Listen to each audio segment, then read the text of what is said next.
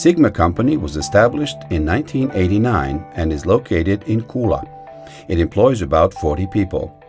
Its main activity is the production of Hlorogen plants for producing diluted solution of sodium hypochlorite, where it was consumed in the process of electrolysis from an aqueous solution of salt and automated dispensing systems.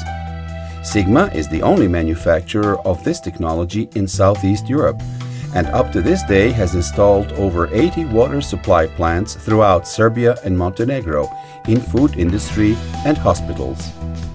Sigma has also developed a new device, Hlorogen, which produces mixed disinfectant in a completely harmless manner out of salt and water using electricity.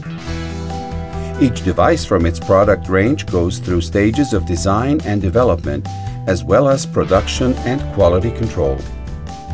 Sigma is engaged in engineering, installation of automatic disinfection of drinking water, as well as user training.